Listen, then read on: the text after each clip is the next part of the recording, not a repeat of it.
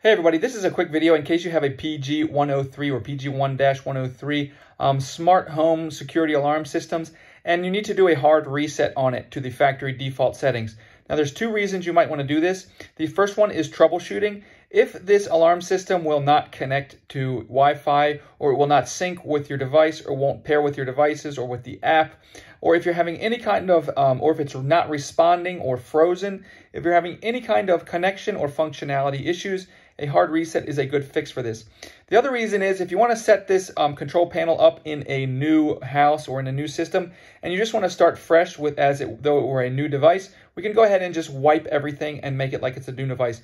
It's quite easy. All we're going to do is we're going to go into the menu right here, and from the menu we're going to then choose the settings menu, and then from settings we're going to choose the initialization option, and that will reset it to its factory default settings.